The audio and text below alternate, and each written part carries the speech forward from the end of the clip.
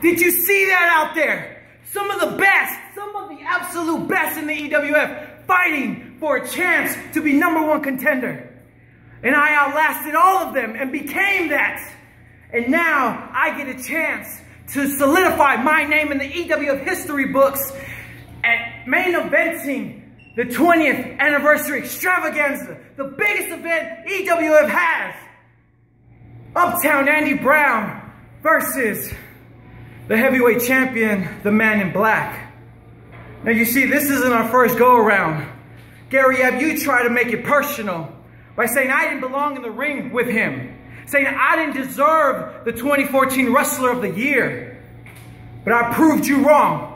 Just like I proved all the naysayers wrong by becoming the 2015 Wrestler of the Year, by becoming the #1 contender. And now, on May 6th, I will shock the world and beat him and become the new Empire Wrestling Federation champion. I hope you're ready, because Uptown Andy Brown is always ready.